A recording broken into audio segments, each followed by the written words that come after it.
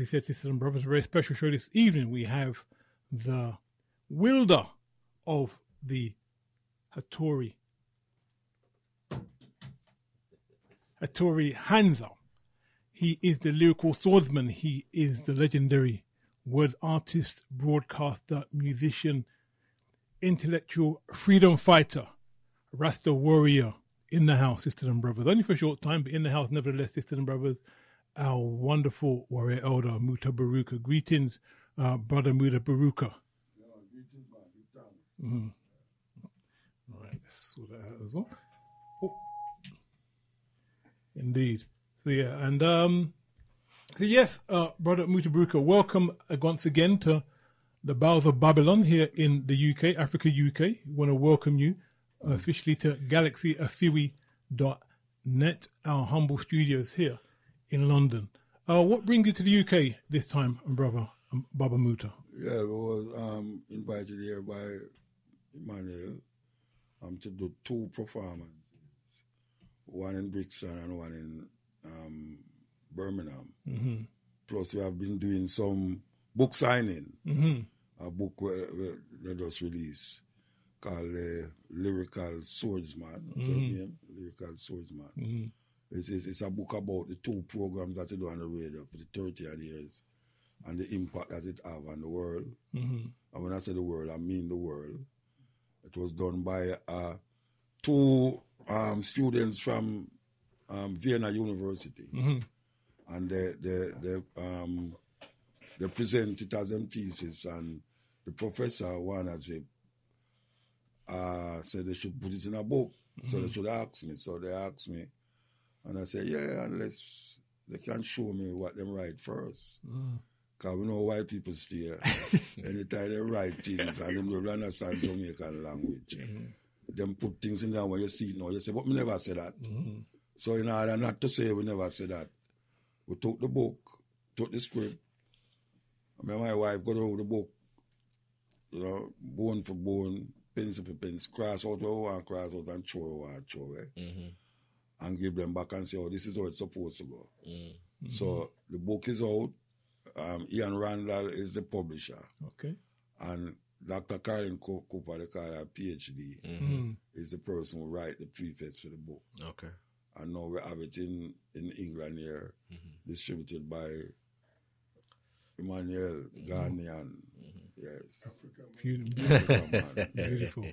So the 2 shows is something that we're looking forward to because we've been here so much time, doing it, and people is always listening to the program. So the program is what keep it abreast in England. And I was telling my friends a while ago that Galaxy was the first radio station in England to push the cutting edge from them time there. 30 odd years ago, I think. Wow.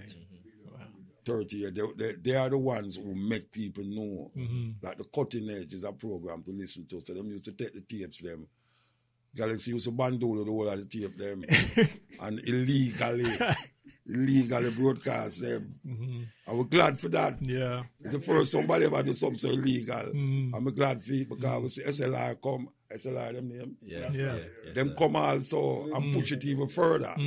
Yeah. So we want to yell up Galaxy. It's a long time we don't come to the studio, but we want to give thanks to keep cutting edge alive to those years that we can come now and see the world. I enjoy the program and I look into it, Yeah. Indeed. Yes, no, I can definitely say that. Me grew up listening to cutting edge, from tape. Yeah. In fact, one of my earliest memories, even on my head right now, is when Beanie Man and Caperton did in a war. Because I just said that day, man. No, that's about me young, So you know what I'm saying? So that time I was about what? 10, 12, somewhere between there, so. Yeah. And so they were, they were warring, and you interview Caperton, and a man come in from the radio and say, "I'm a Beanie Man, but him a the real Beanie Man, him a some different Beanie Man from about the place, right?" You know what I'm saying? Well, that was an interesting one because there was something that you said that stayed with me from them time there, and you said, basically because that was a time when there was a revival of Rastafari energy in the music. Yeah. And you said that, yeah, man, them feel say, I saw it go all the while, yeah? And as if them feel say, yeah, you know, I just, from we come now, the thing set, yeah? And you said that, no, this is that, you know. Everybody feels that them are going to make the thing come and stay and all them thing. Then it's, that thing stayed with me from, between all the beef and the rare we're going, that statement that you made stayed with me. And we have to learn the lessons of history. Yeah, that there's cycles. Yeah, we not repeat it. Right, you know what I'm saying, in these things. But we can say firsthand that the cutting edge tapes were prolific in London and in the UK during that. This is before internet and YouTube and all this. Cassette tape. Yeah. And they used to come like with you on the front side, some of them green cover, some of them blue cover. Yeah, upon it, you know what I'm saying? But there was a set, because there was a set of them that used to come with the same front cover, but that's in different colours. Black and green, or black and blue, or black and yellow.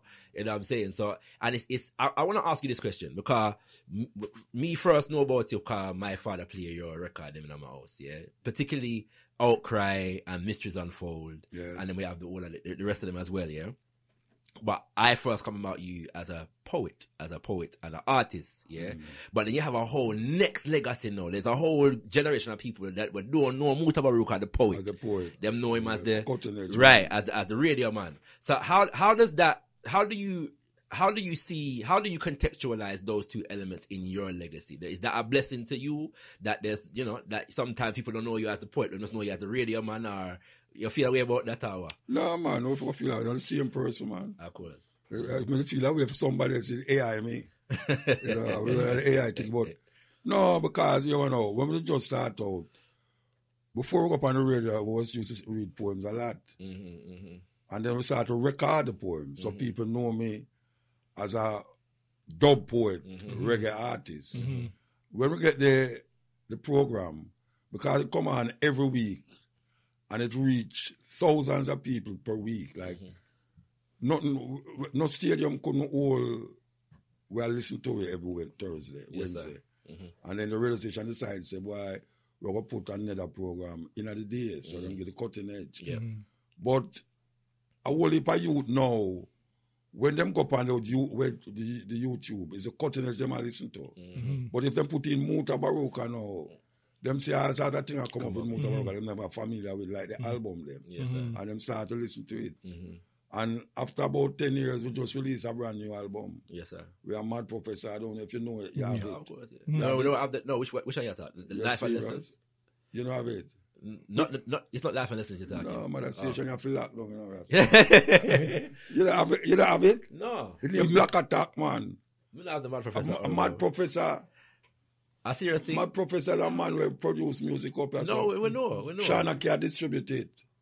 It's a brand new album. Don't feel no way, it's brand new. Okay. Yeah, I never knew, seriously, but I never know. Okay. Yeah, man, it's named Black Attack. All right. 10 years now, we not release the album. Yes, sir. And this is the album now we release. So, yes, sir. So 10 years ago was Life and Lessons.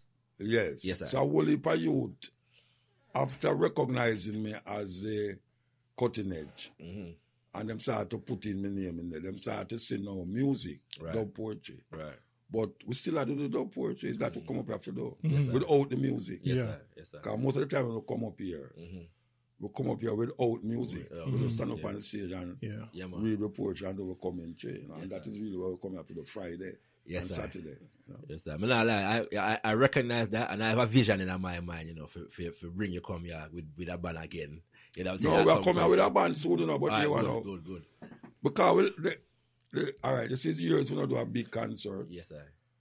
Like me and a band. Yes, sir. Well, we do that last month at Rotterdam. Okay. Me and Robotics. Okay. And Mad Professor. We do the Rotterdam. And that was almost what they call the launch of MUTABARUKA. Right. Back on the what they call reggae scene. Right. And the book was launched there too. Okay. And some of the DJ them did have the album. Okay. Some of the white DJ them. Yeah. They have everything in Europe, you know, them white DJ. We don't know how to deal with that black people. We want to make them get the music before. We don't keep in contact with, understand? Anyway. Yeah, true. The album is there, and now, next year, a lot of things are going to set up to push the album. Okay. And to really bring it forward on the musical scene. Okay. So you might see more shows now with the band Okay. than without the band. Okay. Yeah. All right. Yeah, give thanks and praises. Or the MUTABARUKA. So you mentioned that the global impact of the radio shows. How would you assess the impact that they've had over the years? Well, I can tell you the genesis of that now. Mm-hmm.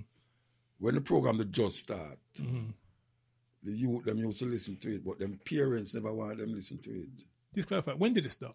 1992. Okay, That's good. 30 odd years ago. Good. I want to come back to that. So yeah. All right. So the youth them are listening, them parents don't want them listening because them say, damn fool, Rasta, my talk, damn foolishness, barefoot I walk up and down and all them something. So them no want to pick the street, but guess what now?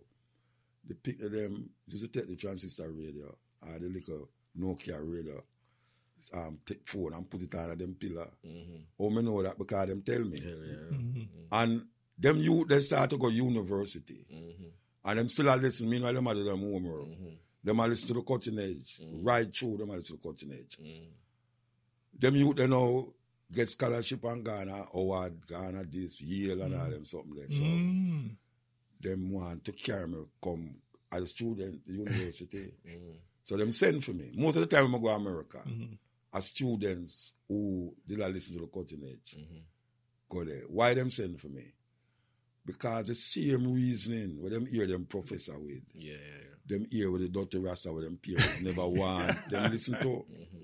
So them come prove now, say, this brother I never gone to university, but the professor talk up this so. And when them hear him talk, it remind them that the same thing MUTABARUKA used to say. So that is how me get for go to America enough and make some enough money off of them and all that stuff.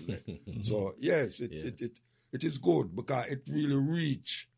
You have originally named Duke BSC. Yes. Duke BSC used to every one of the programs them and record them and put them on YouTube. Yeah. And one day he show me the breakdown of which part of the people them I listen to and how much people I listen. I don't know them to them something. And all Vietnam. Yeah. One time my brother called me from Afghanistan and said, boy, the Taliban, them love you. He said, what you say? He said, boy, Muta, some Taliban, man, they said, they will owe you them out. What you say?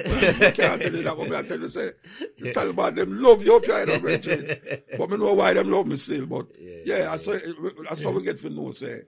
Plus now we see a university of Vienna come say them want to do a book. You know, so, Yeah, man, seriously. Yeah. So you're saying that the show started in 92, so a similar time to the start of your film career. Oh, all right.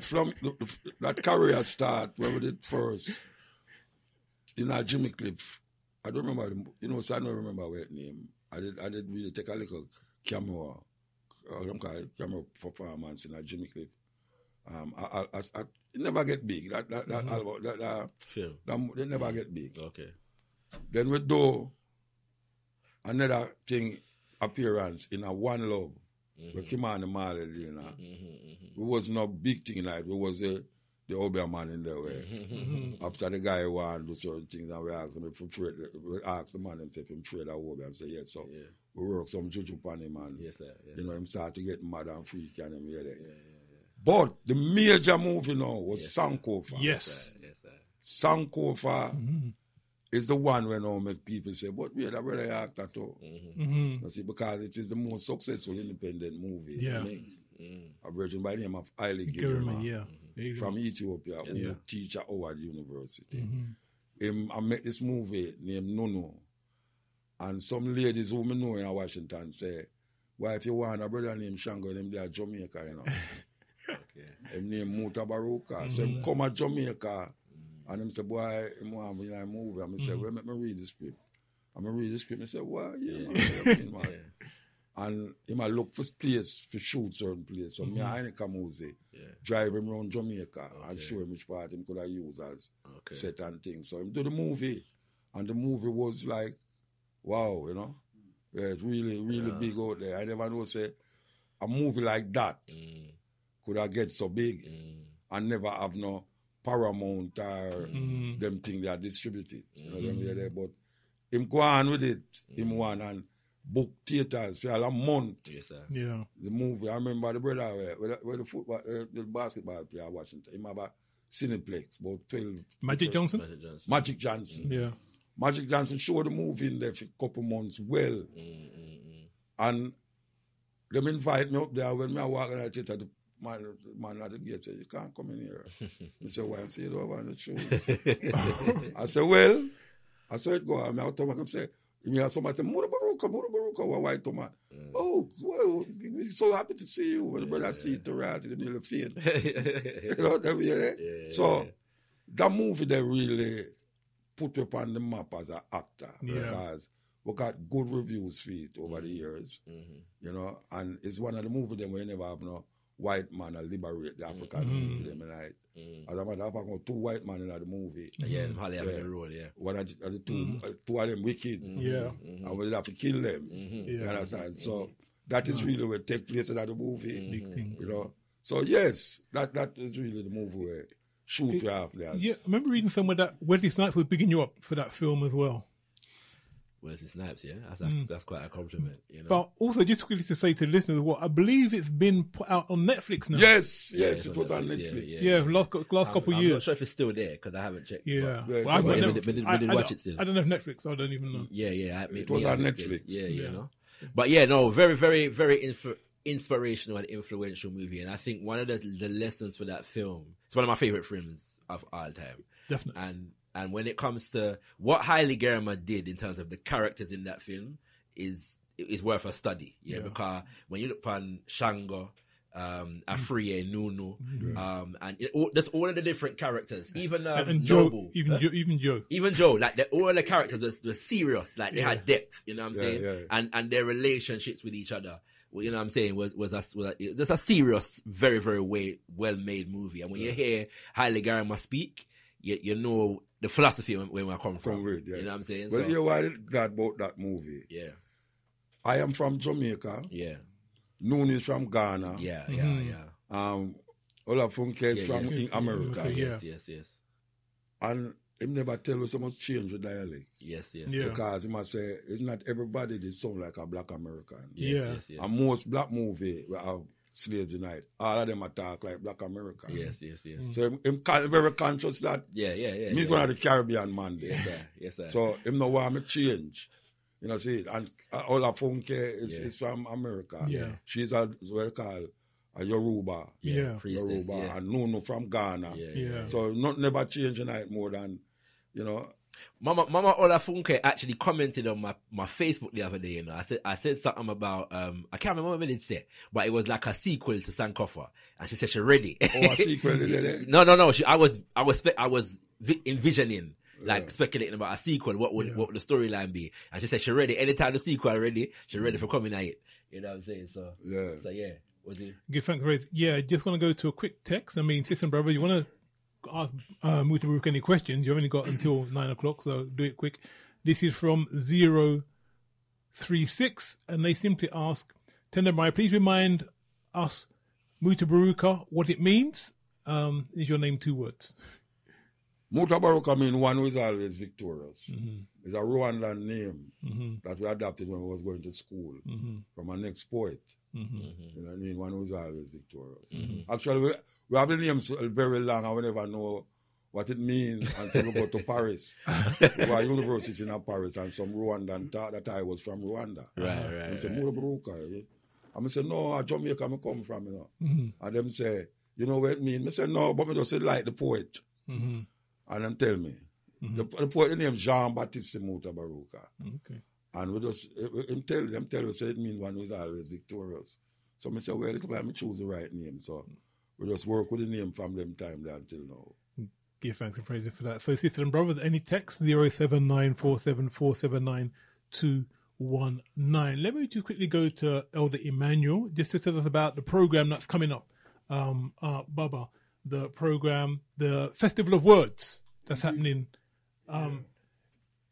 The festival was kicked off on Saturday at Housden, Pempamsi Housden, where the great philosopher MUTABARUKA was there signing copies of the book he's been talking about. continue the book signing at Pempamsi Brixton yesterday.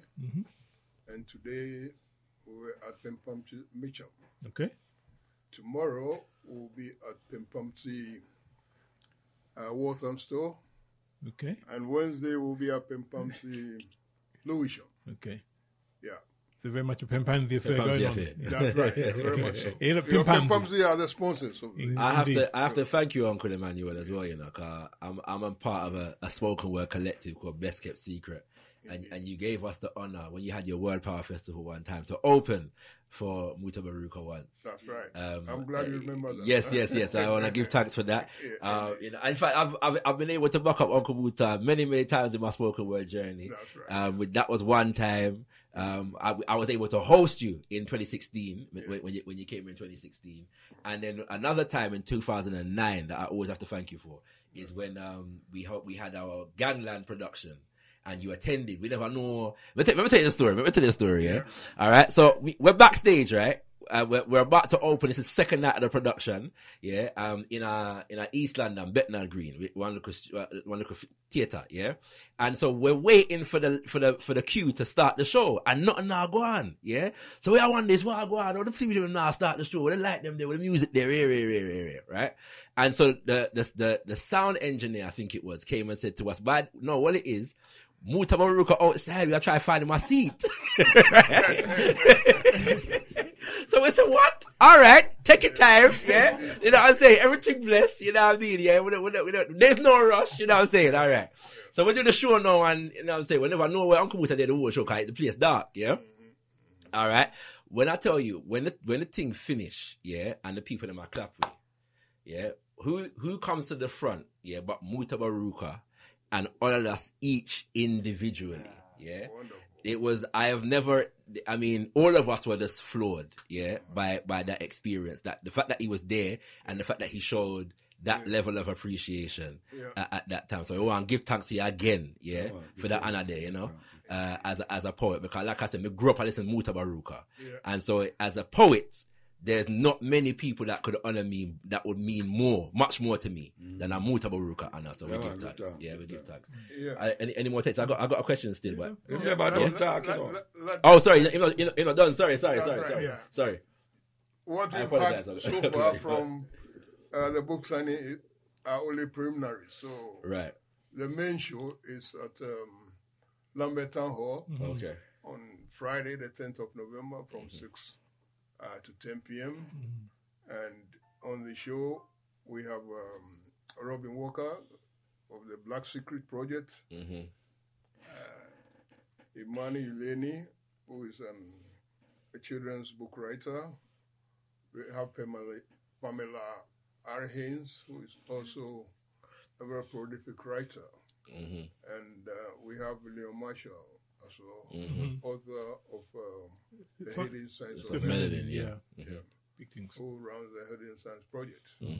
And to crown it all, we have the great man himself, live and direct from Kingston, Jamaica, the one and only MUTABARUKA. Right. As we've been discussing, I saw the book that he just written with others, and I was very pleased to note that Muta had an association with one of the greatest drummers to hail from the motherland, Kofi Ganaba, yes, who was a divine drummer. He was in the movie. Sankofa, yeah. That's right.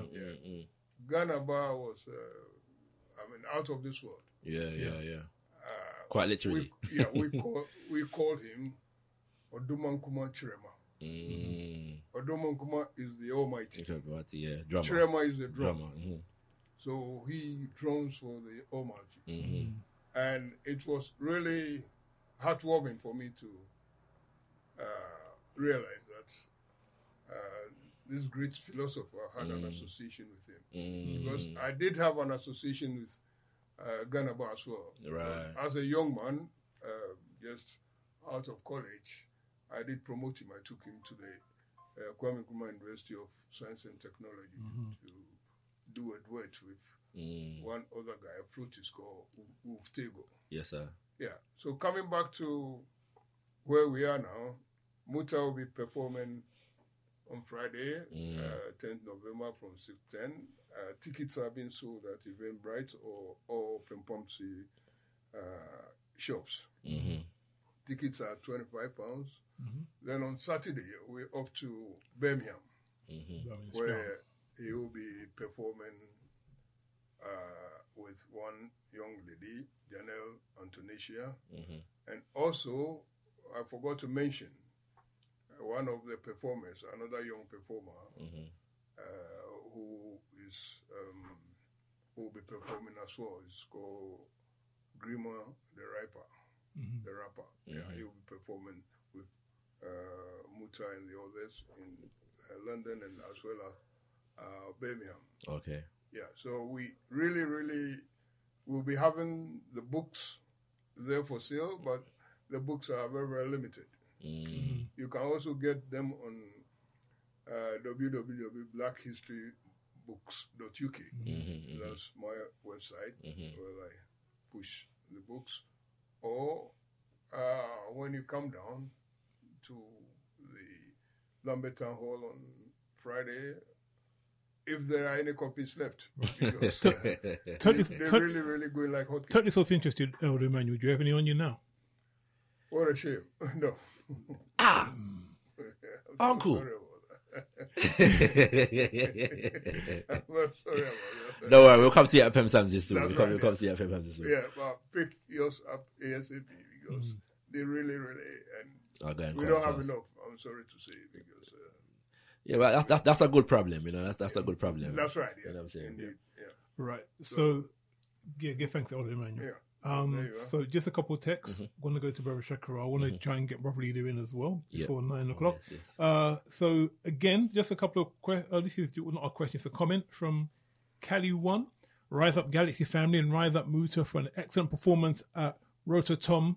I think that's from Rototom. I put what it says here. And it says Salaf. That's what it says. And 066 got another question again that they did text earlier. They said, when one is young, they're usually rebellious and say things they may not say now. So he's asking Muta, are there any songs or poems that you will not perform now? Good question.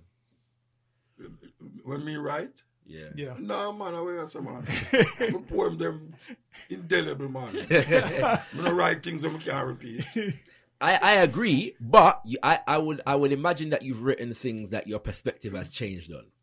No, you want to know, because perspective. Yeah. So, like, in the poetry book, one part is the first poem. Yeah. These are the poems that I was writing from 18, 19 years old. Yeah. And the next book was the same book, the next poem. These are the poems. But here one out. You see the first poems, if you look on the new album Black Attack, a lot of the poems them come from those poems when I was 19 years old. All right. I don't know where I could perspective change, but guess what? Me write the poem. True. True. So if me write the poem, I have to just stand up to it. Yeah. No, so, but I can think of some of your poems. Yeah, but can't say for instance, no. Yeah. If I say Jah in a poem, yeah. Moon write a poem now and say Jah. Yeah. So it's just that say, you know, perspective change, but I mean write the poem. Still. Yeah, all right. Give thanks. Similar question, because you've been doing Cutting Edge for 32 years, and Stepping Razor for how long now? About 10 years. Right? So, particularly with Cutting Edge, does the show mean something different to you now than what it meant 32 years ago? No, because of the same problem we're confronted with, unfortunately, that after so long, we have to say the same thing over and over again. So some things over there said 30 years ago, we still have said, because it not come to pass. It's like Bob Marley sang them. Yeah. We should not sing Bob Marley sang them. Them should have in an archive put up. You know, see? But when you hear Bob Marley sang them, it come like some new thing. Very relevant. 40 years ago. True. It's just so it go. Yeah. We're not really... it's just weird that we have to keep saying the same thing. Yeah. We keep saying the same thing. Marcus Garvey said propaganda is something we should have used to. So propaganda is things where you hear continuously and seep in your consciousness. And that is really what the program is all about. You keep saying over and over and over till it take flesh. And people listen to it and say, but wait, you know, them kind of way. So, yeah, man. You remind me of Fela Kuti. Fela Kuti have a song where he said, he called Look and Laugh. And he's basically just repeating 10 of the song them where I'm done already, sing already. I know nothing a change from you know what I'm saying, from them time till now. Now Fela, I'm a virgin to I know. Not Ghana. Nigeria. Perform with him, Let me just quickly go to another quick text. 613, give thanks 613. You can text in Still Sister and Brothers 07947 479 219. And they say, Muta, are you still in disagreement with Phantom Moja? I mean, Phantom Moja relating to his disgusting portrayal of our queens in his video. So, I have to admit, I'm not familiar with that. You're not familiar with it? No. Well, you know, why should I don't disagree now? When I disagree, then I'm not sure you say, there's certain things I mean to say it, you know. I'm still hold on upon it. I tell him to apologize, I'm not apologize. So when I feel so, I'm a damn thing, I do my thing still. I disagree with them, yes, of course, I still disagree. I not change my mind. Rasta man, the pan video, have some little naked girl and about him, a fire king and all and something, you know, so that no work. So 613, I mean, I don't know what we expected the answers to be, but there it is. Man, I saw it still, I saw it back. You know, him try to start a madness when him attack, when him don't know. Him talk some things, man, I say, we're not going to repeat what him says still, but No, when we can't repeat it, the man say, me used to there with Cindy. Oh, yes. Marley come up at the house and it's fine, yeah. When get them fools, it's a true man of royalty in the music. When royalty call him, you know, he have to make a public apology. Right. And him apologize to Cindy. Total apology, but him say him not apologize. Just to you. See? That's What, telling. you know, say. It get crazy. That's telling. Because after him say him not apologize, he talk some more things. I'm going to say, but wait, them youth are not easy. Not easy at all. My oldest pick me, older than him. And this little youth company thing I attack all them thing I like him want to discredit my 30 odd years, 50 odd years as Rasta. Where come from? Anyway, that guy. Tell them, right? Different to hail up Dr. Abu, Galaxy Management, moved to hail up Galaxy for pushing out the message from how much decades ago. So, I just said 9 o'clock, you know, but I start to feel comfortable. Kind of warm, you know. That's right. It's very warm. Physically and spiritually. Yeah, good, thanks. You know what I'm saying? So, you're can I ask the next question? Yeah? All right. So, your program, Uncle Muta, is a very politically charged program, yeah? And we know that Jamaica is a very politically charged place. Yeah. So, I'd like to know how you gauge the impact of your works in that regard on Jamaica politically and culturally. It's a very broad question, but I remember you doing a show one time where you said the one thing where you now bring on your show is politician. Interview politician. No. But I'm sure politician listen to you. Yeah, but not wrong with that. I'm going to find an interview politician. Because we interview the Prime Minister at St. Lucia. Oh, yeah, okay. I'm an interview the Prime Minister at St. Vincent. Yes. But it's really a disrespect me, I'm sure. Why I'm going to clear what it's going to interview. Yes. Come with an interview me and Matley too. Yeah. But no guy. Can't get all the producer them say, but you don't want to talk to the minister. I say, talk to the minister. Anytime them talk. You feel so what them say is the right thing. Yes. There's not whether it's PNP or GLP. If the GLP come and say something, it sound like beautiful things. When the PNP come and counteract it, you say, boy, I treat my talk, you know. You can't bother with them, man. It kind of sounds like People's Court, part one. and you refer to it as a two-headed dragon. Yes. In People's Court. Two-headed dragon. They chop off one, the dragon out there. Yes. And the body function, you know. So chop off one head. The other head there. So the two of the dragon is like the PNP and the GLP. They might work for the same master. Of course. And we see that every day upon the radio. Yes, sir. One politician look at me and say, boy, Muta, Why you know where I say it's good, but you're too radical. That's what we can't help it. Just like the preacher them. Yeah, man. The cutting edge. Yeah, man. When we look out against them, this and them that. Yeah. They must say that boy, man. Yeah. Terrible man. Yeah. Go to hell. Yeah, man. You know? Yeah, man. So, and it's reminding me of an extra that you did, yeah, where you talk about them. Yeah, and I don't know. You must get messages out of the way. So your show is very funny. Like they must say you're funny. Yeah. You know what I'm saying? Oh gosh. Man. Yeah, but this was one where you say people feel me a comedian. No, that what I say. You know what I'm saying?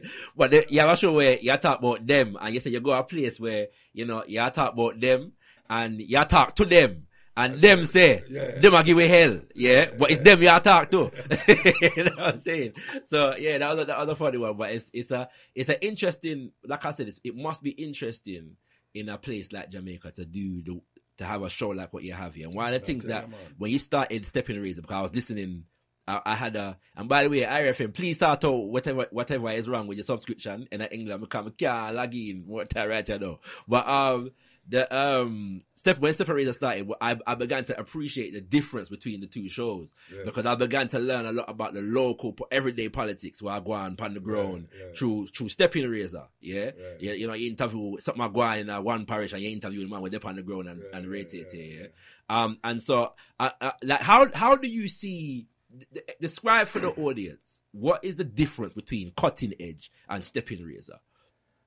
The Cutting Edge is more philosophical, and it delves more into. All right, see why you talk about the politician them and Stepping Razor. The Cutting Edge are more like the preacher them. Yeah. The Cutting Edge are more say why is Christianity is the way to black people. Yeah. Jamaican people like hear them something. Yeah, of course. You see, the man actually come on the radio. Of course. And tell him, say, him not believe in Jesus Christ. Yeah. They can't take that. Me a devil right away. And when me now come on the radio and say, stop being you, call Obia wicked and terrible and something. Them say, all the rest of them now beg stuff. And say, boy, the rest of them talk about Obia. I say, yes. Me not practice Obia.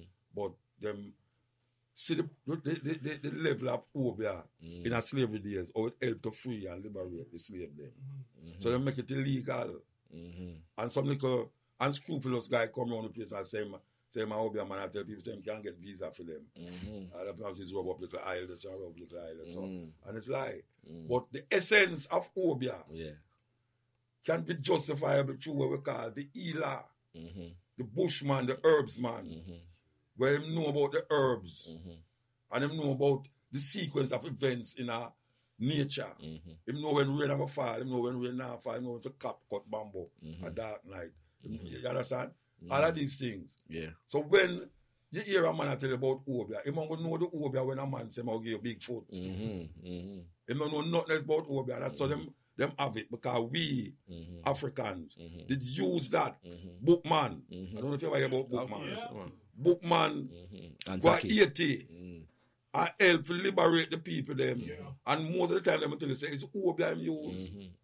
Taki, Nanny, them have a legend about Nanny about to catch bullet in her bottom. All them something there. Liar true, me not believe it's silly, but I'm not show you. Obia can go. Me go in a 80 and say voodoo ceremony. I may understand where the people them are deal with. Me go in a Cuba and say Santeria. I may understand that. So me not going to demonize African thinking.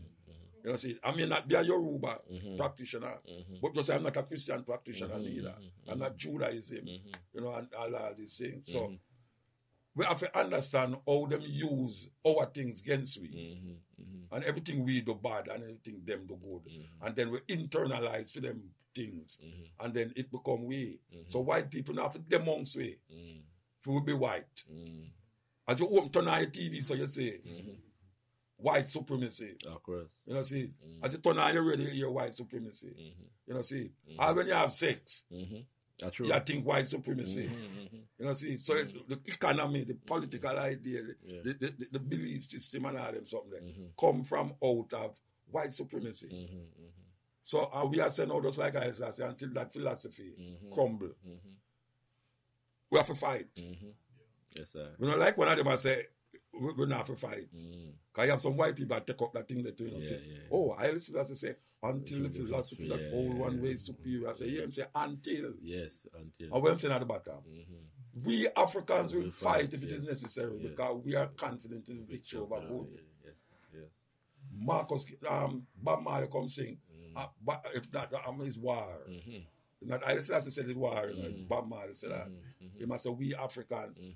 I just have to say we Africans will fight if it is necessary because we are confident in the victory of good over evil. What am I talking about? It's the philosophy that all one race superior and the other inferior. It's the philosophy we tell you say the color of a man's skin is have no significance and the color of the eyes. That is what we must understand. That time don't come yet. So until that time, we Africans will fight. Yes, sir. It's just simple, you know. So when you hear a man talk about, you know, want to come soft and talk one love, one heart, let's get together and be all right. I'm saying, what you talk about? Yeah. It's just ironical that it's not Bob Marley's original song. Him add words in it, but it's Curtis Mayfield song. You know, people get ready, the train is coming at them something. Anyway, as you were speaking, I was reminded by a good poem that I once heard him say, "But we offer free Africa." Even if we use little obia. Yes. And if the obia won't do, we have to use little voodoo. A long time I said to him, see what I'm talking about? You know, longer poem there. Yeah. We don't change it. No, we don't man change can't come to me and say, Muta, like, what's that about obia and voodoo and things? You say, yeah, but still I think more things though. Yes, sir. You know? Yeah. Okay, go ahead. Tell that right. At this stage, you want to bring in Brother Leader Band. Like a Brother Leader, you still there on the line? Yes, then I'm worried. Tell my Brother Leader Bandaka. Yeah. Don't you want to greet Brother MUTABARUKA here in the studio? Yes, let me, as our ancestral tradition would demand, let me just greet our elder and show respect and deference to Baba Emmanuel, giving thanks and praises for your presence and for your promotion, Baba Emmanuel. And to our brother MUTABARUKA, we hail you. We honor your tremendous work. You are a colossal icon in the African world community because of your artistic prowess. We know you first as a poem. In fact, I was introduced to you by my uncle. He's now an ancestor. My uncle used to love your works and just love your demeanor, your manifestation in Jamaica. And he always talked about you. You know, he's an uncle of mine who had transformed my grandmother's home that had all these pictures of white Jesus and King George and, you know, Queen this and that. And my uncle used to counsel my grandmother and said, them things are not good for having your house, you know. Not good for the picnic them. And, you know, I used to warn her that one day, she said to her, one day going come and all of them picture going gone. And one day, well, he was like a madman. He was possessed. My grandmother was away, and my uncle came, and it's like he had a picture for every frame. And he went through the house and took down all of the white picture them and replaced them with Haile Selassie and Lion of Judah and Marcus Garvey and one word or something. And I'll never forget, even though I was upset with my uncle because he upset my grandmother, but I'll never forget the impact it had on me emotionally, mentally, intellectually. It just the imagery, the power of the transformation. That is the uncle that used to talk about Muta. You always talk about Muta, the barefoot Rasta man. Big up. Yeah, give thanks. And that is the uncle who shaped my African consciousness and planted some significant seeds that made me the liberated thinker that I became.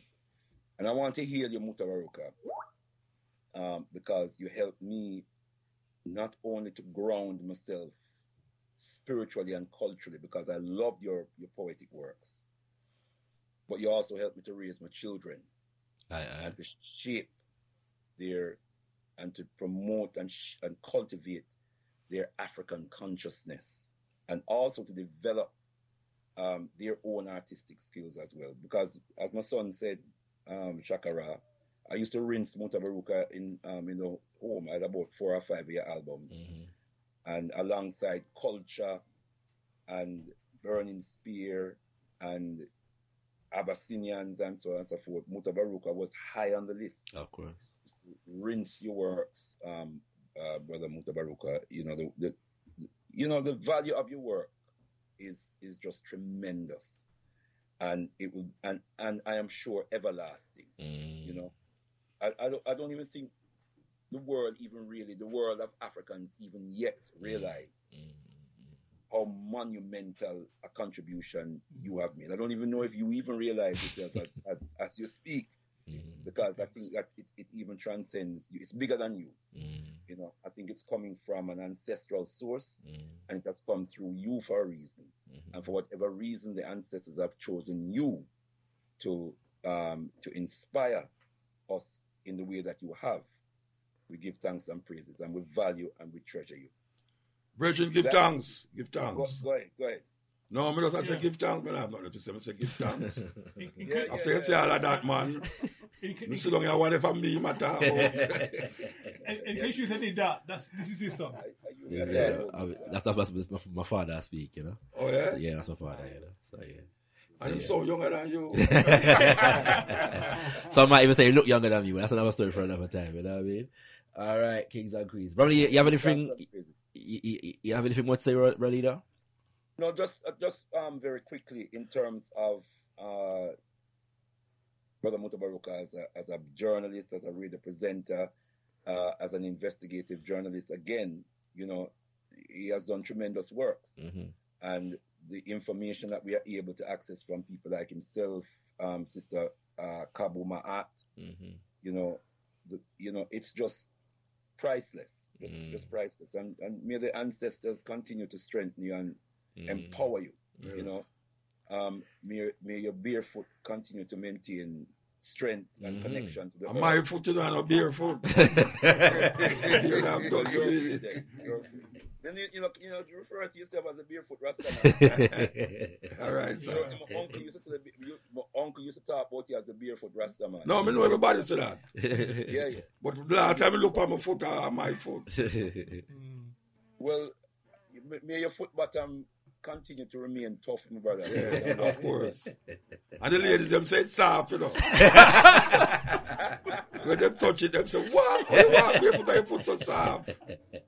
So you think it's over that soft? Yes, I give thanks, whatever cream and lotion you use on your foot, yes. like you share to me. Keep doing it. All right, so give thanks. Give thanks. Definitely our work. Yeah, man. Yeah. All right, so give thanks. Give thanks. That is me for now. I'm enjoying the show, and I'm sure that the listeners are really appreciating, hearing from our brother. And I just know the events that are being promoted by our elders, are going to be a success. MUTABARUKA, you never, when you come to this country, you never miss. Yeah, that's true. The events are always sold out. So we give thanks and praises, and we look forward. Give thanks, probably. We said that earlier. I mean, although Muta comes in not infrequently, but every time he comes, it's big things. Every time it's big things. Some people, you kind of think, okay, yeah, I saw it last time, but no, every time Muta, it's an event. Then we quickly go to some of the texts that have come in. Give thanks to them, brothers. We're going to open the lines very shortly as well. 07947 479219. Sheba. Blessed Rastafari greetings. Give thanks for an uplifting session as usual. Brother Muta, big thanks forever. Inspiring lyrics and levity. Your work has so strengthened and inspired a young Rasta coming true. More strength, more love. Give thanks, Sister Sheba, for that. Got another text in here from 036. Tenebra once again, Muta, who has been, if anyone, your greatest influence, or what event or instance has impacted you? Also, what is the heaviest discussion or reasoning you have ever had? Okay, interesting question there. Let's see if there's anything else. I'll ask it anyway. Muta, is there anyone who can take your place? What do you think about KRS-One, or does he need to change up or implement anything in how he does things? That's a strange question. And yeah, that was even stranger. I'm gonna leave that. You have to take time with me now. Start with the top one. The influence, right? Okay, the influence one, yeah. All right. When I got school, the first book that I read that started me upon the journey is the autobiography of Malcolm X. Mm-hmm. In that teenager youth, we read a book there. It kind of powerful to know that brother there was a pimp and all them something that him going to jail and come out back and mesmerize the whole world. But we used to have some teachers at school. One of them was Marcus Garvey's son. Marcus Garvey Jr. used to teach me, and him used to have him thing, you know, him father vice and thing. And Jimmy James Garvey, which is Marcus Garvey's wife, used to live on Mona Road. And we used to go up there at school, you sit down with her and, you know, we'll have a conversation and something there. So we started now going on Marcus Garvey philosophy and opinions of Marcus Garvey. And that generate the interest of African consciousness. But when we look on the whole Black Power movement in them time, in the 60s, it never have no spiritual thing that define it. It was more political and social. Like the Black Panther Party, them used to deal with social things in them community and stuff there. It never have no spirit. So we at school and when I want to get around one little place there and I listen and I talk, and I hear the youth them say them a Rasta.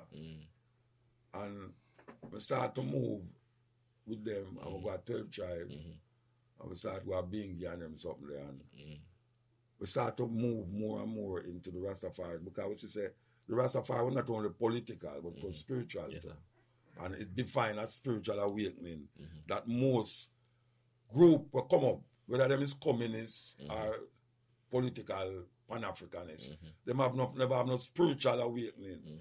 See? And it's that we didn't really try figure out. You know, we figure it out. Because what we say the Black Power movement is intricate in the part of Rastafari. I always say Rastafari is a Black Power movement with a spiritual nucleus. And that spiritual nucleus is to see themselves in a next person. If you read the Egyptian Book of the Dead, the coming forth by day, it says to see yourself in things is one of the greatest things. Because if you see yourself in other things, you know, you won't try damage the thing because you don't want to damage yourself. So when Rastafari come show me is a man where we couldn't think about for because we think about this spirit, this God in the sky and we can't connect with it. Yes, sir. You know see? So I will still say coming at the picture now, not only as a spiritual awakening, but also a physical manifestation of something where Africa should have looked for a long time and is a king. Because when Owen come say it, him say, we have worshipped King Charles. We have to let go him. See then now 1930, the 2nd of November. We have a king, Emperor Haile Selassie I. So it's him who should have worshipped. When he never say worship, him say him who should have looked to as a redeemer. Him say redeemer. Yes, sir. So when I look on it and I say, well, I say that at you. So we never look on a king and you have to have a manifestation. No matter what the communists want to say. You have to have a manifestation where you say, this is it. And through that, you will recognize yourself. And that is where Rastafari is to I. That when I say Selassie I see something of myself that I can really push out there. And it helps I how to eat, how to look, what to wear, and just how to express yourself philosophically and otherwise. So it's a cultural expression that is defining it. Yes, sir. From Black Power movement never have no cultural expression. Granted, in the 60s, them used to wear that cheek and all that something, but that is as far as it goes. And when we look at the Black Power movement, most of the leaders, them, gone the other way. Whole heap of them. Drugs kill them out. Gone with white woman. All these things. So it poses a problem to the Black Power movement. We are still that with Rasta too, you know, but when I say the consciousness that prevails. See, is that Rastafari lend itself to awakening. Yes, sir. That never did there. Yeah. It never did there. Because all we talk about black means a black way. A Rastafari can tell people, say, Africa for Africans, like Marcus Garvey, those at home and those abroad. And we come iconicize, if there's such a word, Marcus Garvey, till even a group of Rasta, look at the Trinity and say, Marcus Garvey is one part of the Trinity. Oh, that possible, you ever hear that? It's Uncle Rasta could have come up with that. Yeah. Because the depth of what he must say, he must he must vamp all of the things them, where white people come show way as it comes to consciousness. And we start to create certain things, like even the language, I and I tal. You know, it's ironical that when the Rastaman say I and I, everybody say, oh, what kind of foolishness is that? When somebody say I tal, they say, what kind of foolishness is that? All right. We hear them guys, them tech guys come with iPhone, iPad, iTunes, I mean, I said, don't know them now say foolishness is that. Where the iPhone, iPad, where the I come from? Yeah. I theorize, say, some guy come here, this as the highest farm of anything. And say, you know, so I was call it iPhone, iPad, iTunes, I this, I that. Serious thing. And the Rastaman food has become so popular that when we are talking about ITAL, we are not them vegan, lacto-vegetarian, all sorts of vegetarian, Piscean people who eat fish, but there are people say them not eat meat, but them eat fish. Them are vegetarian. Oh, you can be a vegetarian and eat fish. That's it. If you eat fish, you eat fish. But you can't say it's a vegetarian. Fish not grow up on tree. Fish in the sea. So we look on all of that and recognize the value of the concept and the culture of Rastafari. Yes, sir.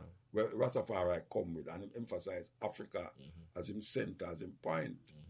I don't know if no other set of people will come with that the philosophy that him could have said, him now comb him ear and him going to make him locks grow.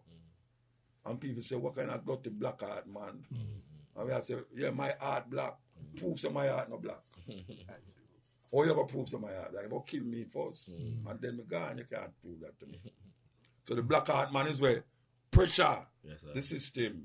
And the system can't take Rasta. Because the black heart man come with some talk where them get them foolishness from?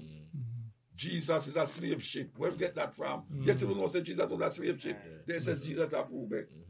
The first slave ship, the ship protect black people from Africa. Come on, that's all. But me did I hear the Rasta man say to me, I said, where them get them foolishness from? Me used to say it as a youth. Say, Jesus, slave ship. But me come read now and recognize. From them same one said Jesus is a slave ship. It's just that. Yes, sir. Give thanks, Sisters and Brothers. Quick announcement right on to Sisters and Brothers. Call now on 0203 289 6504. Skype us on official Galaxy Phoebe Radio. WhatsApp or text on 07947 479 219. Tell them, my sisters and brothers, yes, you're tuned into the Big G, GalaxyFeary.net. Africa Speaks with our Kevlin here, speaking with the legend that is MUTABARUKA. I want to hand over to Dr. Abu to say a few words. Dr. Abu? I'm cool. You sure? Yeah, man. All right, good thanks, Dr. Abu. I have a question, if possible. Yeah, just to re-emphasize, those sisters and brothers, lines are open. We've got Muta for a short while, so give thanks and praises. Let me just quickly go to this call, though. This is 636. You're on Africa Speaks with Keblan. What's your name and where are you calling from? Hello, sir. Can you hear me good? We can hear you good. Yes, sir. Okay. Just a quick question here to Muta. I don't know if you've been walking around like certain places like in London, like especially. Like, so, before you continue, Marada, what's your name? Sorry. Critical Thinker. Yeah. Critical Thinker. Give thanks, Critical Thinker. Yes, thank you, sir. Thank you for letting me come through. Like I said, just a quick question. Like, I don't know if you visited certain areas like Lambeth, Southwark. Particularly yesterday, I went through Peckham. I just want to find out your views on like how black people are establishing themselves in like as business wise, and your thoughts on the last times you've been here, and what do you think? And the next question is like.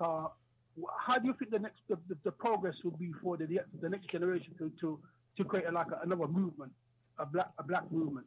What do you think it would take for the younger generation to be convinced or enticed into creating a new black power movement? Okay, give thanks, critical thinker. I don't know what I say about the first one, but the second one, I think you have enough.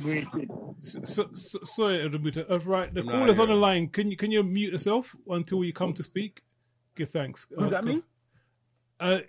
Yeah, everyone on the line currently, because now Muta responded. So everyone, please mute while Muta responds to that first question. Yeah, I say I don't know where I say about the first one, but the second one about movement and young people. I think there's enough blueprint there for ones work with already. You know, can't but reinvent the wheel. We have Marcus Garvey, Kwame Nkrumah, Jomo Kenyatta. You know, you go on and on and on. Mm-hmm. All you have to do is study these people. Mm-hmm. You know, see, because the thing they're already. I use this, we're going to look for another hero. We don't want no more hero. We have enough hero. Mm-hmm. How much hero we want, so. Mm-hmm. Everything that is needed to be said has been said already. Mm-hmm. So the action the youth them now must realize what is their purpose through what was said already. Mm-hmm. You know, and we hear it continuously over and over, so we can't say it never did it. Mm-hmm. You know, see, mothers who conscious, fathers who conscious, show them children them. As you say about cutting edge, you know, you cut your ears on the radio. You don't really need no more thing for come now, for come say this and this and this and that. Mm-hmm. Just what we have already is enough to liberate we. Mm-hmm. And we have to understand that. Mm-hmm. Yeah. Give thanks and praises. But it's one of the questions I did answer before that, you know, and I did have to go down the line, but you asked me to remember when there was more questions in the text. Mm. Yeah, there was a few more questions in that text about the inspiration. No, I think you answered that one. The other one was about KRS-One. No, but there was, I think... more than about three of them. There was one before that one. In the same sequence of reasoning. So that one was... okay, yeah. Well, greatest impact, the heaviest reasoning or discussion you've had? The heaviest reasoning or discussion you've had, yeah. The heaviest reason and discussion I've ever had. Yeah, I think he means on the radio though, right? Is that specified or it's not specified? Most on the radio won't know what I'm talking about. Yeah, all right. The heaviest reason on the radio, well, it's not even on the radio, it's on the TV. It's me and a brother named Ian Boyne. I've seen that, yeah. Classic. And Reverend Chisholm. Okay, yes, I've seen that. Yeah. When Ian Boyne used to confound me, time he say, he not feel a foolish matter actually, because I'm going to listen to my program, hardcore. Yeah. But he want to bring the other reverend them for me now. And every time I bring a reverend, when the program done half year, them say, oh, make the Rasta man come, make it look like he had up on the TV. And that go on for years. Yeah. And is a man talk to me after him realize, say, him say, why you know, say, I have a turn nasty. Because the people, them who are Christian, them not really. Him is one of the most respected Christians, you know, him have church. And it's the other day I interview an next brother about a book where him write about Ian Boyne. And the brother say, him stop going to church and him turn atheist. Not him, the youth who write the book, say him turn atheist. Okay. So him say, well, I'm to Ian Boyne. Him say, you know, some don't really believe say Ian Boyne was a Christian. I'm say, you know, some man reason about it already and say I'm turn agnostic. Him say, yeah, man. He must really agnostic. Yeah. So that is the heaviest thing them as it relates to religion and perspective. Yeah. Because them a try to test me. Yeah. All the while them bring these people to test me. Right. And all the while it come back when I start to cuss them. Yes. Well, I can say your first session with Ian Boyne where you was actually talking about Rastafari, that was a moment in time. With Reverend Chisholm. No, not that one. Oh, when me and him alone. Me and you and Ian Boyne alone. Rest in peace, Ian Boyne though. But it's too late to say that. Well, true still, you know. But that reason, the Rastafari reasoning, was a very significant moment for many people. Even Rastafari, that was like because I think that was the genesis of a lot of people's new faculty of interpretation. To quote Martin Plano, a lot of people got that from MUTABARUKA in that particular interview right there. So we want to give thanks for that. There's more callers on the line. So there is. Going to quickly go to a text, Brother Kwame Obaje. Tender my kings and queens, Baba MUTABARUKA is an inspiration. His poetry lyrics are so dynamic as well as conscious. Big up to you, MUTABARUKA, Brother Kwame Obaje. Right, got 3 callers on the line. We've got Brother Kwame Osei. We've got caller ending number 238 and caller Nia Norris. So we go to Kwame Osei right now. Greetings, Brother Kwame. Welcome to Africa Speaks. Tanamari family, because I know you call us time, so I'll go straight into my question. So, has Brother Muta been to Ghana, my country of birth? What do you feel about Ghana? And does he think that the spirit of Nkrumah is there, or the spirit of a vampire is there? Tanamari. Well, you know, Ghana, I love Ghana. Because Ghana reminds me of Jamaica very much. You know, Ghana was the first love. And then South Africa. But me look on South Africa and I say, when they are South Africa, it don't come like you left the West. But you know, so they are Africa. So Ghana and South Africa, I'm a first choice. I don't know about spirit of what? Nkrumah. Our spirit of what? Nkrumah, Kwame Nkrumah. Or what? Him said spirit of of vampire. The spirit of a vampire. Brethren, me don't believe in that spirit and vampires and all these things. You know. Me know Kwame Nkrumah is a real man. Yes. And me I look on him works, and me I look on him book them when him write, and I that me I go after. Me don't know about vampire and all them stuff. Give thanks. Talk to a man only I'm chicken. Give thanks to praises. Number 238. What's your name? Where you calling from? 238. You there? Can you unmute? If you're not there, we'll go to the next caller, Nia Nore. Are you hearing me? Hearing me? Oh, hearing you now. Is that 238? Yes, that's Shango Livingston. A 2 quick questions, yeah? Uh-huh. What time will Muta be in Walthamstow tomorrow? 5 to 7. 5 to 7, my brother. 5 to 7 in the afternoon. The book will be on sale there, yeah? Yeah. If they're still left, yeah. So get there at 5. Get there early. You know? 4:30. Yeah, you know. Okay. The next question is, yeah? Uh-huh. Muta say he will never mention of Jah in a new poem now. Why won't do that? Like it's called mention of Jah. Jah? Yeah. No, yes. Yeah. All right. You see the word Jah? It's a bastardization of the word Yah. Mm-hmm. The only part of the Bible where you say Jah is Psalm 68. Jah is Jehovah they matter about. It's Jehovah. And J never in the Hebrew language. See? So when you say Jah or even Jesus, it has nothing to do with the name of anybody who lived 2,000 years ago.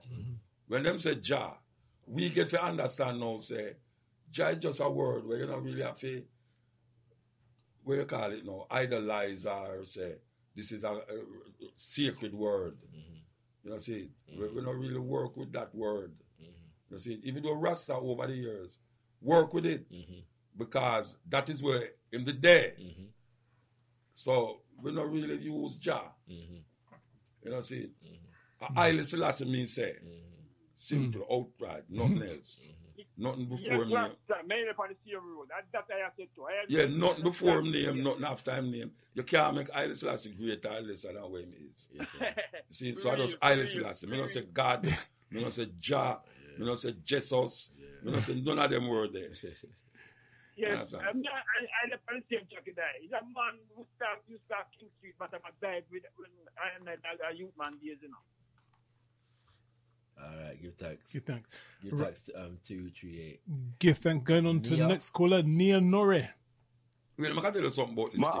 Hold on, Nia. Hold on. I can tell you something about this thing, you know.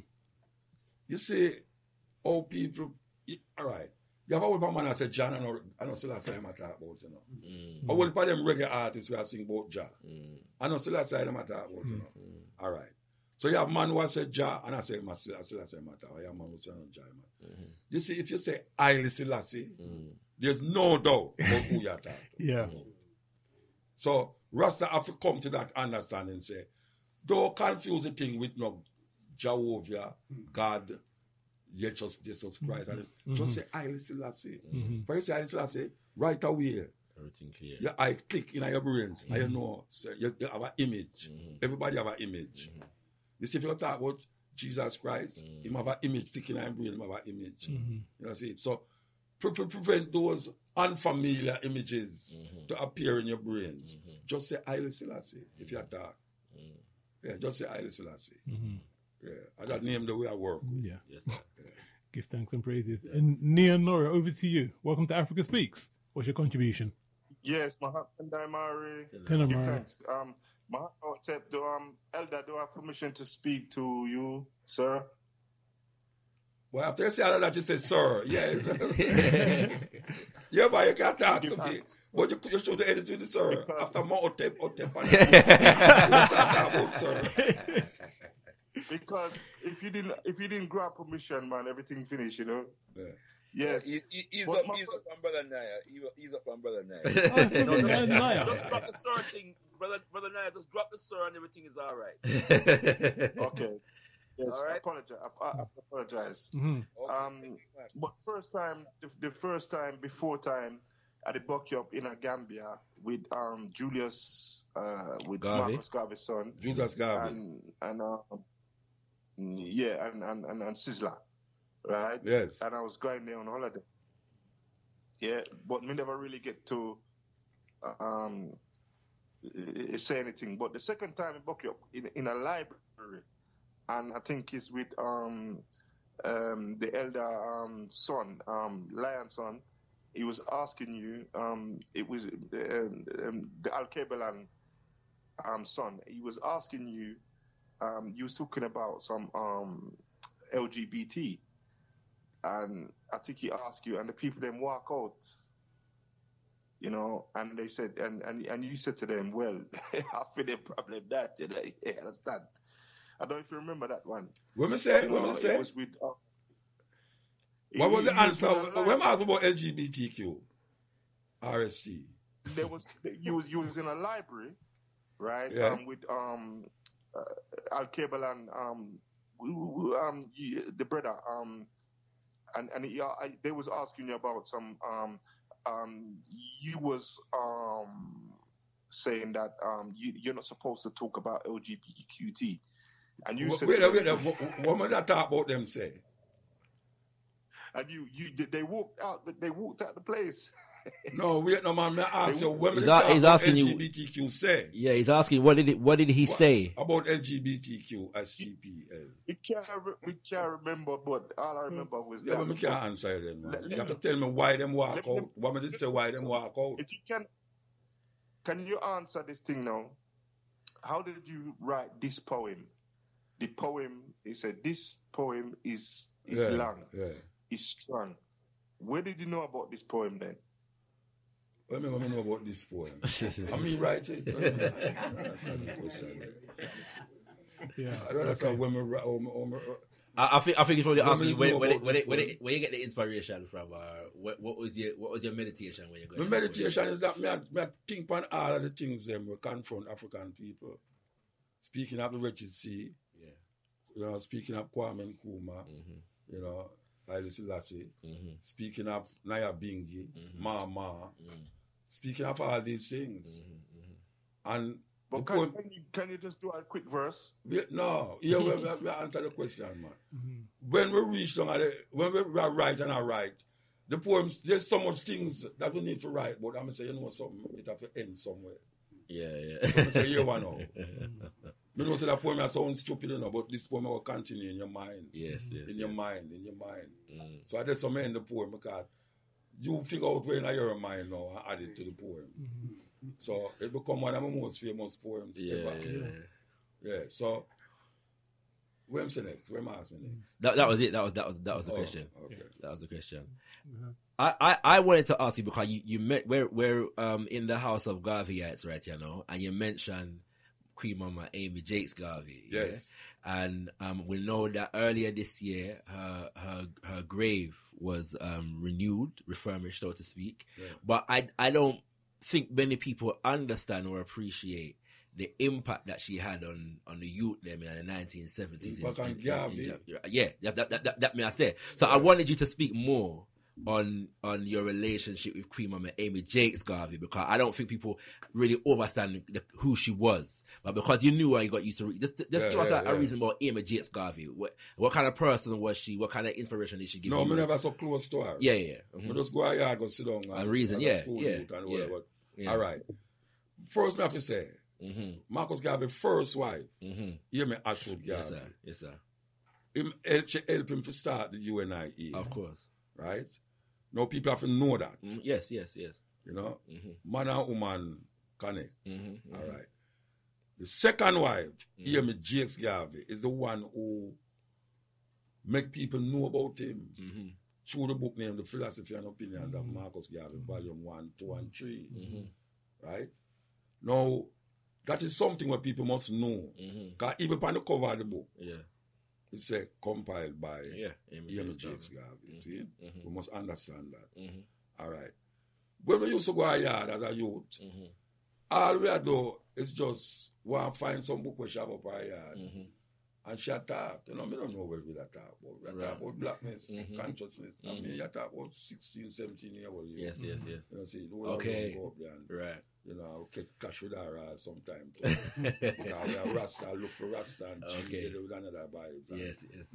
So, she was a woman who, when we look on how she elevated her husband, because she didn't have a strength by herself, you know, but she feels the work with a man they do. Even though I'm wife, it need to be elevated. And for a woman write a Bible or compile a Bible, like Philosophy and Opinions of Marcus Garvey, that me could have come on the radio and say, black people should have stopped reading the Bible and read the Philosophy and Opinions of Marcus Garvey. Because Philosophy and Opinions of Marcus Garvey is a straightforward book. It not compromise nothing. It talk about Africa for Africans, those at home and those abroad. The Bible I tell you about man across Red Sea and raised dead out of coffin and all them something. We can't relate to that right now. In our time, as you know, black people cannot relate to those fables. You know, see, we have to deal with now the Philosophy and Opinions of Marcus Garvey. It's a real thing. Yes, sir. It's a real thing. So, if you don't I tell you, I never know of our personal life and something there. But as I used to just go yard, and I realize the work we should do. Yes. But more time, you know, your people say, she make the people them know about the Philosophy and Opinions of Marcus Garvey. So that woman sit down and compile all of them things there and put it together. And now it is like a Bible. Yes. It has influenced Kwame Nkrumah, Jomo Kenyatta, even Nelson Mandela before him come out of prison. Him should have carried to him when he come out of prison. So, him get to Mama Winnie Mandela. Oh, gosh, man. That's what I'm saying. Go get to Winnie Mandela. You know what I'm saying? So, and it's Winnie Mandela I kind of know about Nelson Mandela. Yes, of course. When he was in our prison, she used to push him name. So, them woman there need to be revered, man. Yes, sir. You know what I'm saying? Yes, sir. Amy Jakes Garvey, Amy Ashwood Garvey. Absolutely. You have many more like that, you know, where we need to come to the forefront, you know. Absolutely. Because we can't live and go on like say, it's a man thing. That's why I don't really understand when I say God, God. When I say, what he created, who created what? It's a misconception. European mythology. Yes, sir. Yes, sir. Yeah. Well, one woman who I would cast in that light in this time when they would do right now is Kaboma at Keru. Yeah. And she was my boss one time. Of course, you know what I'm saying? You say that for the radio every time. You get the radio with that. You used to work on that. Yes. You know what I mean? So I put it straight. Our office was upstairs. Yes. And the studio was downstairs. Yes. So man, I said, boy, I used to work on that. Yeah, we know what you mean. No, I know you. I said, wait, I will move that about. Actually, I was talking from saying. I know, of course. I'm a boss. Yeah. You know, but your shows very much complement each other. You've worked together many times. She's a gem, man. Of course, you know what I'm saying. So I just want you to talk about that, just the relationship between. We have a big relationship, man. Yeah, man. I can tell you for. Go on. The first time I go to Ethiopia, there's a brother named Seymour. He's dead now. Russ Seymour? Yeah, man. Russ Seymour. Yeah, man. Legend around here. Him, No, me, Cabo, Tony Rebel, that's a Safari, and a brother named Luton Fire. The first time I got Ethiopia, yes, sir. the whole I will go there. To the point where I get to do one of the biggest interview them ever on radio is Noel Dyer, who walked from England to Ethiopia. People hear me talk them to them, I say, I say, but I have the tape, I interview him, and him tell the whole story. Him walk from England, go to Ethiopia, and it take him 1 year to reach long there. So that Cabo did present and that. Yes. Then now, RFM started to do the Marcus Garvey tribute. She did that before me. And she was the one where put together the Marcus Garvey tribute every year. And not only that now, when me come up with certain things, and she said, boy, you can't say that on the radio, and I can't listen to her. You see? Yeah. Because the man who the one say she was dead now, named Mr. Young. When people are calling him, I say, must take that the boy off of the radio.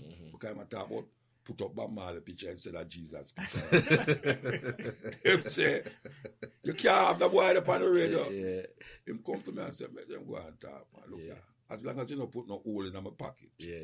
Say where you want to say. From now, up to now, I don't put no hole in Mr. Young pocket. I don't make him get a lawsuit. And at 30 odd years. She is the one. When she don't see it and listen to me, she will say, Muta, where you get that from? Where this or where that? Or she tell the other producer them to organize up interviews them want. You know, see? And we was like, we are moved. Sweet, I was still a move. As a matter of fact, this book, I choose her to be the main speaker for the book because she know where to come from. Yes, sir. Whenever they on the radio, she did their Irish. Yes, sir. You know, see? Yes, so sir. She's a wonderful sister. Yeah, man. Wonderful.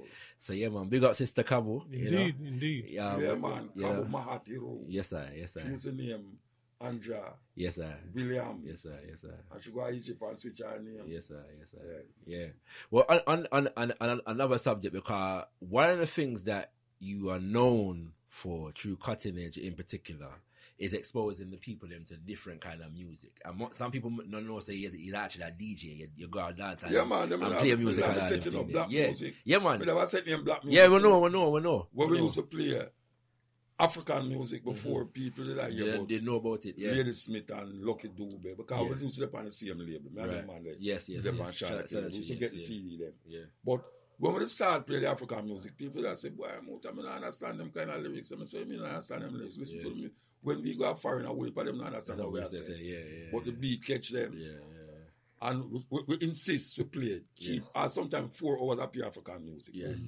And we are play it and we know nobody a ball again. Yeah. Because when we did play fella, nobody never know about fella. We play fella. Now we about Afrobeat. Yeah. And when we hear the beat, the youth them sing Afrobeat. My company with them say, so tell me something now. One time when they did that cuss me about, you don't understand the lyrics. And everybody have to don't understand the lyrics for the Afrobeat, man. And some of them talk English too. But the Nigerian, them talk like fella talk English. But you have to listen good for you, fella say. Just like my boy name again. Burna Boy? Burna Boy. Yeah. Burna Boy, I talk English, you know. Yeah. But you have to listen to him I say. So I say then, Afrobeat so popular in Jamaica, even overtake dancer. Yeah. And no, me just go and play the Afrobeat. Yeah, man. And me just play fella still. Yeah, man. And me play all of the man them who me used to play. I say, Yeah, man. Nobody now fight me again. Yeah, man. Now I recognize this because even listening to your own albums, like when you listen to that tune, like Famine Injection, on Mysteries Unfold. You have a very serious appreciation for this music. Yeah, man, I stop. You know, and you said it on your show many times. That something like something about the mind that can appreciate all conscious music. Is the mind that appreciate all music. Yes.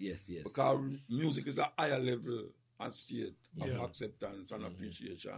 So where you really are deal with now is go into the music, black music. We're not about any music. Black music we work with. Beethoven and them man there. I mean, I say, I won't listen to Beethoven music, but Me not play him on the radio. Yeah. But we will play Augustus Pablo. Yes.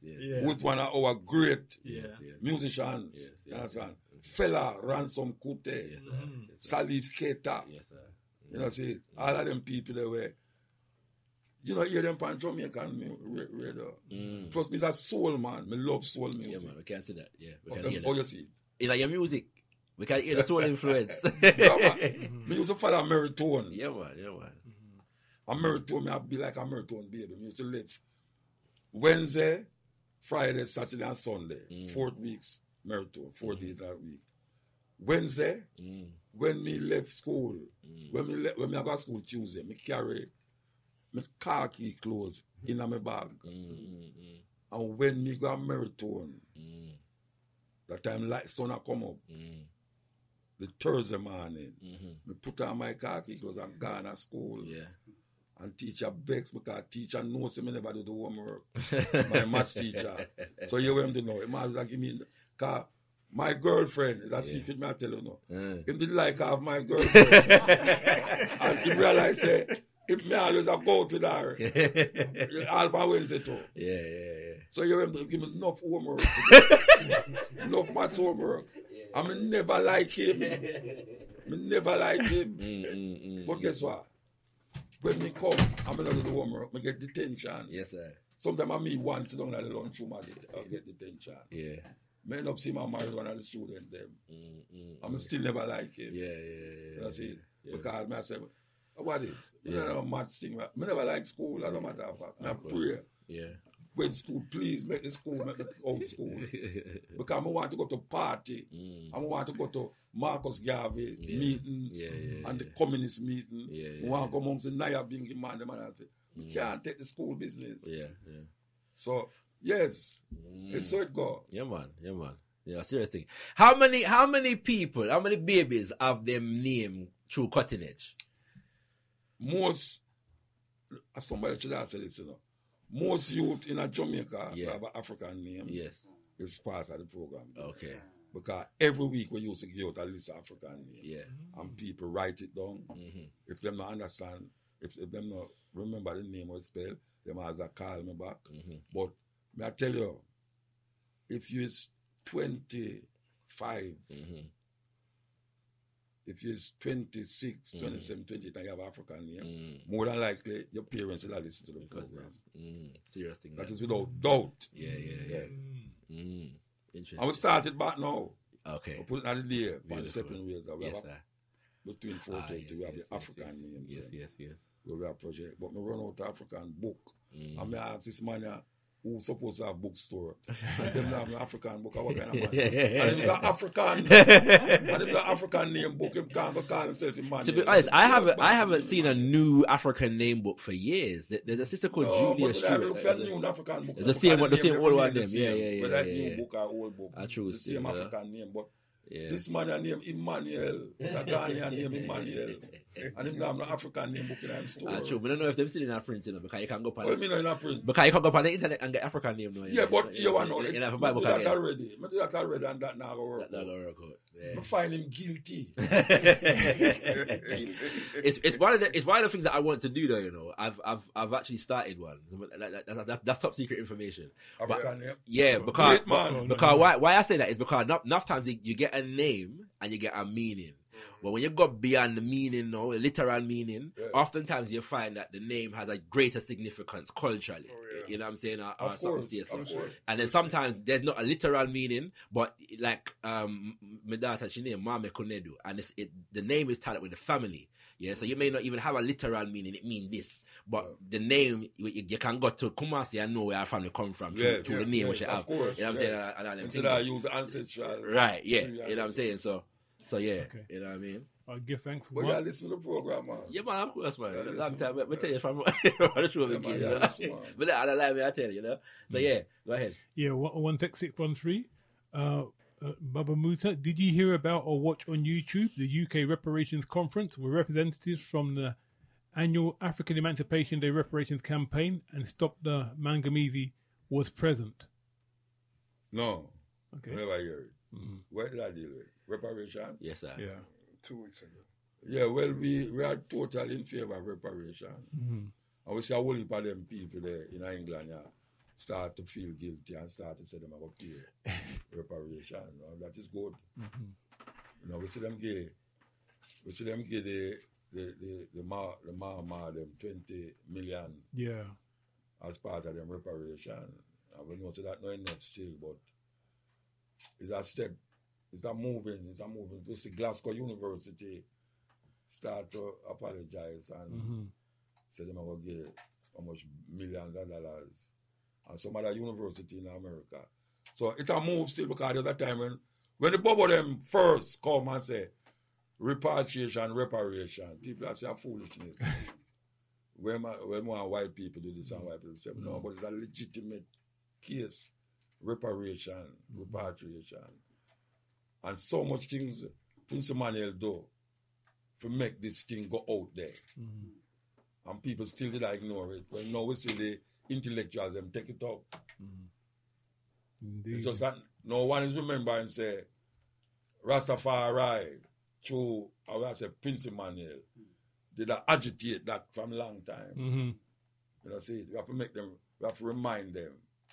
Just like the ganja thing. When them that lick against ganja and beat band people and a man like me when I smoke ganja 3 times I go to jail for ganja. But me I tell man say Rasta go through something and that is why me I talk about legalizing. Right now we see the government come with that thing named sacramental ganja for Rasta, where them have 57 different points where Rasta can go and smoke ganja, and don't get criminalized or get locked up. And they are told that they must arrest Rasta for ganja. And we ask them, this is the Minister of National Security and the Minister of what them call Justice. Pass through them say, yes, it's in the Jamaican Gazette. 57 spaces where Rasta can go and smoke them ganja and use them ganja. So that is that step where we never know so that it is possible that the ganja where we get beaten for and murdered for. Colorado have the biggest ganja movement to go on. Billions of dollars make off of ganja. You know, see, Uruguay, all these places. The best ganja people say come from Jamaica. Them used to flock by Jamaica for the good ganja. Now white people come with this, well, you have to have plant the ganja certain way and certain way and certain way and call it medical marijuana and all them something like. Them have put it on name feed. You know, see. That's what I say, but one to the ganja word. This was the best ganja. People flock go there. Now we see Jamaica import ganja. Everybody talk about that. Because every time you hear about that, my best. Jamaica import ganja from Canada. That was going to be inevitable, though. From them to them are decriminalizing in Jamaica, I knew that was going to be the next step. Yeah, importation of ganja. You know, say a former minister of, well, not the minister, he was the head of the police force. He resigned. He's now one of the main exporters of ganja. Can you believe that? Yes. Legally, you know. Yeah. He was the director of one of the biggest companies them. That. Wait, what name? We can't talk him name, man. You can't talk him name? I mean, we can't talk him name, you know, but. Yeah. So in illegal? Listen, no, it's not legal. Listen to IRA from my ear. All right. I tell you, say. You're not talking about Leng? No. Go on. What am I talking about? I'm not talking about no Leng. Leng and deal with Sting. Yeah, that's it. I say it's the biggest. It was the man who persecute people about ganja, lock up people. Yeah. Ganja, you know. No, man. And now, him is one of the directors of one of the companies them was legally said that them can't deal with the ganja thing. Okay. I mean, I say, older man that sleep when them go to bed. I'm going to check it for Mr. Adams. I'm going to check it for Mr. Adams. Adams done. Adams now Right. ganja, man. Got another caller on the line. Before we do that, let me go to the text again. The hailing up Empress Anwar, Galaxy Management. Indeed. Rising, beloved, great vibes. She also says Ras Seymour Earth Day today. We mentioned hail up Ras Seymour. It's today? Earth Day today. Oh, Ras Seymour. Alongside Ras Ezekiel as well. So Just give mention thanks. Seymour. Yeah. Ras Ras Seymour. We have a family in the house as well, Empress Anwar. Ras Seymour family. Yes, sir. Give thanks and praises. We're going to go to the lines 234. We haven't got much time. What's your name? Where are you calling from? Greetings, and Grand Rising Day. This is Sister Empress. I'm just calling and give thanks for Al Cableland this night here and throughout keeping the great work ahead. And I hear Elder MUTABARUKA is on. He is right now. Greetings. Now, as you were speaking about reparation and so forth, and just now, I just wanted to ask about any update with the massacre that took place in the Bad Friday. What is the, you're coming out fresh out of JA, so wanted to find out what is the government, if there's anything you could say upon that, because the Rasta's been attacked, So we want to know about that. All right. Well, give the government do a little flimsy apology. Yeah. And them offer the elders them who still alive.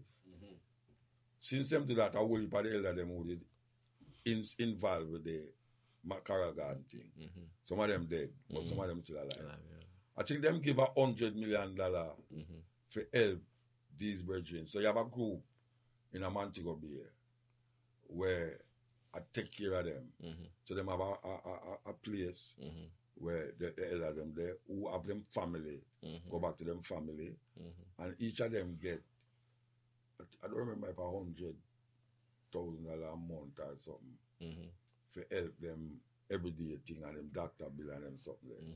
So that is what happened right now, Yeah, the elders them who's alive now is getting money for really take care of them everyday life. Okay. But most of them dead. Yeah, most of them dead. Absolutely. Because my grandfather and grandmother died too, dead. We were from Coral Gardens. Yeah. I know the place very well. So we grew up. There's a family barn and so forth. So what about the offspring? Because, when our elder sister is the one that our mother had to run with. And when our mother was attacked and she passed as well, and they chop her foot and all that, and our grand-aunt, which is my mother, which is my granny's sister, her husband was the one who was wrapped up in the mattress. So we want Sister Enid. Sister Enid. We have lost a lot. Yeah. In our family, we've lost a lot. Yeah. It's a big story. Yes. It's a big story because our two eldest brothers, they were Rasta children. Yeah. They had a lot. The government attacked them, took them off our parents, and a lot of things. Yes. So there's a lot of grievance, really, that they need to address with us as a family as well. Of course. And they even come down in many different ways, and I can't even talk about it on the on here because I feel that they know when they check it and see who after a while who the parents was and how them survive and how them rise and so forth. They send certain of those people to come inside and tear down. There's a lot of things, that's corruption that has gone on.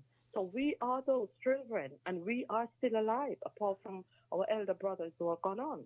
And they suffer because they took them into social services and abused our brothers. Yes. There's a lot of things that happen, and the government has covered it up. Yeah?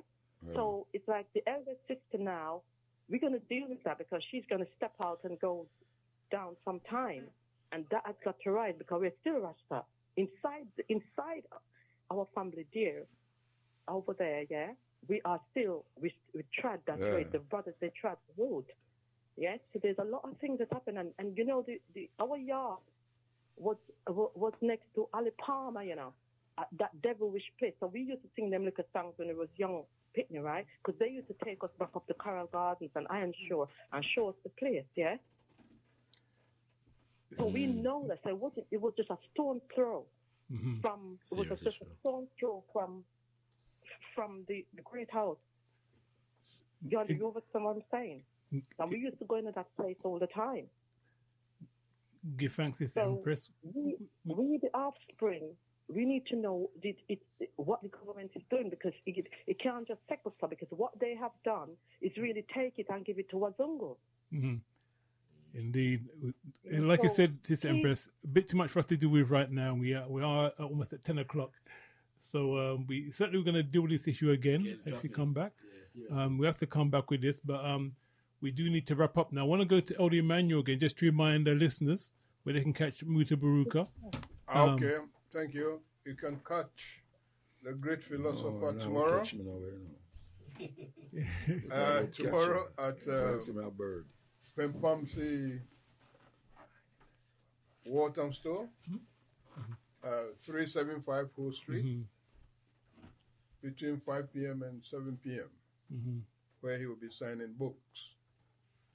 And then on Wednesday, he will be in Pempamsi Lewisham, signing books as well, from 5 to 7 p.m.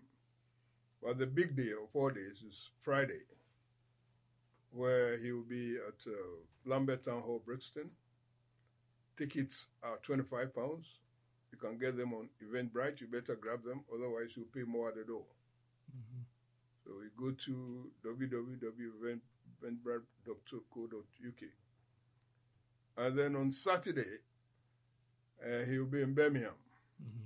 Also, you can get the tickets on Eventbrite. So if you have friends and relations there, tell them about the two shows, and we see you. We want you to all turn up and give the great man a big welcome and a send off at the same time. Give thanks and praise. Pushing a little thing, we'll be broadcasting Stephen will and continue live from London. Okay. Wednesday and Thursday, so you can tune into that. You know, say it's late hours though. 10 in Jamaica. No matter. All right. Yeah, and his book, The Verbal Source Man, is a great book. It's a great read. I've flicked through, and it's a lot of have you read it?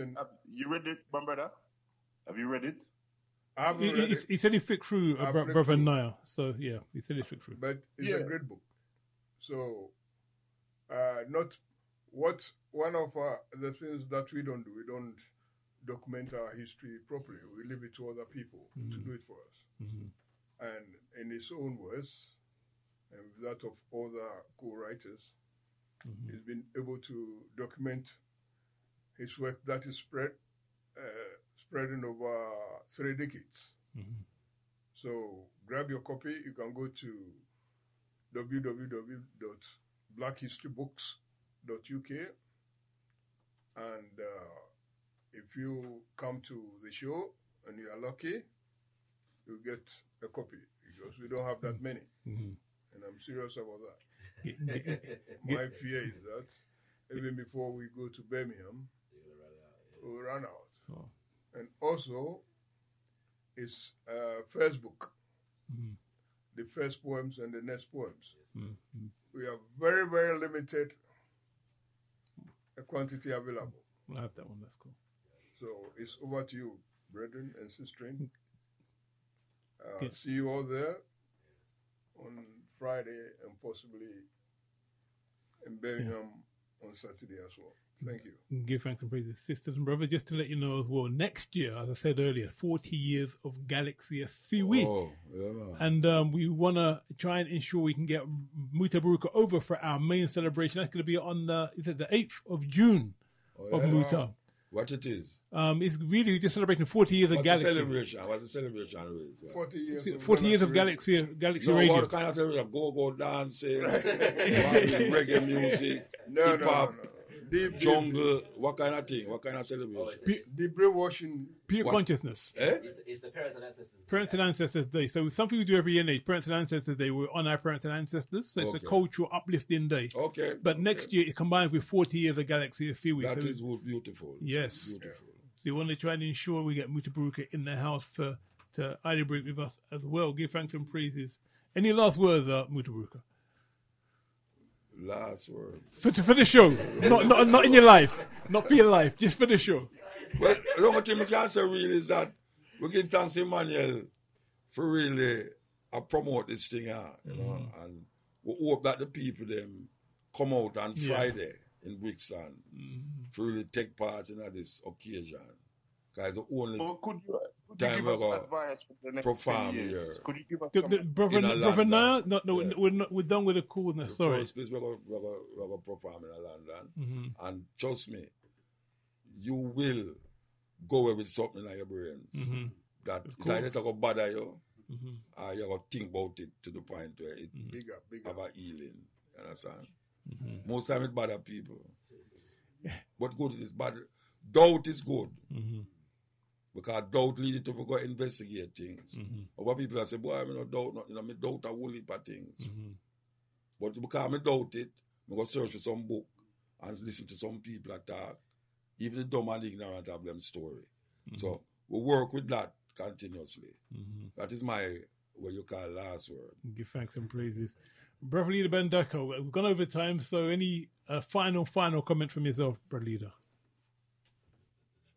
It has been a great and powerful show this evening. We give thanks and praises for the presence. We hail our elder Emmanuel again, and we give thanks and praises for the presence of Brother MUTABARUKA, and not just his physical presence, but his essence of being, his energies. And on the subject of, and for reinforcing the black print of the most eminent prophet and king, His Excellency Marcus Mosiah Garvey. We tend to say black print rather than blueprint. And on the subject of energy and essence, I want to suggest that could be another term for spirit. And in that sense, going back to the question that Brother Kwame asked about the present, whether the spirit of Kwame Nkrumah is present in Ghana as the spirit of a vampire. And I know that Brother MUTABARUKA he deals with semantics in a very literal way, and I understand why. But I also understand the essence of the question that Brother Kwame asked. And what he's talking about is the spirit, the energy force, the lasting legacy of Kwame Nkrumah. Is it still alive and detectable in Ghana? I've been to Ghana a dozen times. I can say, yes, it is very much there. But unfortunately, the other part of the question is also true. The spirit of the vampire, the bloodsucker. If we look at it as a metaphor for the oppressors, the exploiters, the downtrodders of Europe and America, their presence is very much in Ghana, presently battling with the spirit, the lasting legacy, the energy force that Kwame Nkrumah has left behind. I close, as always, with the words of the most eminent prophet and king, His Excellency Marcus Mosiah Garvey. Unite, organize now or perish. Rise, you mighty, mighty African people, for you can accomplish whatever you will. Rumbidzo kunamwari Africa. To the God of Africa be the glory. Tendai Mwari. Tendai, give thanks, Brother Leader Bandaka, give thanks. Sisters and brothers, this has been Africa Speaks with Al Kebelen here on the Big G. Join us again next strong between 7 p.m. and 10 p.m. where we talk it straight and make it plain. Next, sisters and brothers, is the one and only SG Vibes. Around here we say, Tendai Mwari.